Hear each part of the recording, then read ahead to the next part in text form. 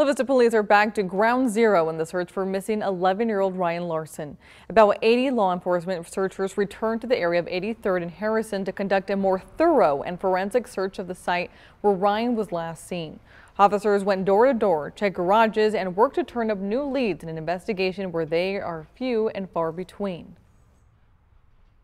It's been 2 weeks. We hold out hope that maybe he holed himself up somewhere or he's with somebody. But if he's out there alone, it very well could be a recovery effort. Chief Lawson also says a cadaver dog made another hit in Walnut Creek over the weekend, but the dense vegetation and mud in the area continues to make it difficult for searchers.